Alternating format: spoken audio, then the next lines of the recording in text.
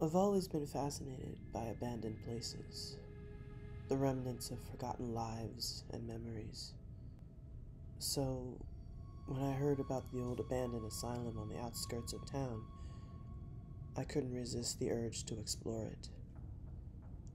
I had heard the rumors, of course, the whispers of strange noises and ghostly apparitions. But I didn't believe in such things. I thought it would be an excellent adventure, a chance to see a piece of history up close. But as soon as I stepped through the rusted iron gates, I knew I had made a mistake. The air was thick with a sense of foreboding, and the creaking of the old wooden floors echoed through the empty halls. The wallpaper was peeling, and cobwebs clung to the corners of the ceiling. But it was the stains on the walls and floor, dried and brown, that truly made my heart race.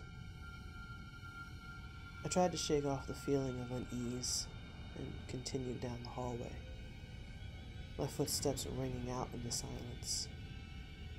The rooms were empty, the furniture long gone, but the atmosphere was suffocating. It was as if the walls were closing in on me, and the whispers of the past were all around me. I was tempted to turn back, but my curiosity got the better of me. I finally came to a large, open room with a single rickety chair in the center. I approached it cautiously, and as I reached out to touch the armrest, I heard a voice whisper in my ear, "Don't sit. Don't sit." I stumbled back, my heart pounding in my chest, but there was no one there. I knew then that I needed to get out of the asylum, but the door was locked, and the windows were boarded up. I was trapped. The whispers grew louder, and I could feel the spirits of the past surrounding me, closing in. I stumbled through the dark, desperate to find a way out, but every door was locked. And then I saw her. The ghost of a young woman with long, tangled hair and a sad expression.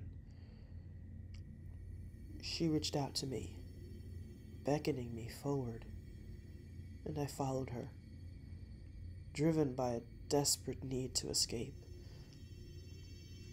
She led me to a door that was slightly ajar, and I squeezed through it, my heart in my mouth. The ghost was gone, but I was finally free. I stumbled out of the asylum, gasping for air, and collapsed onto the grass. The sun was just beginning to rise, casting a warm glow over the world.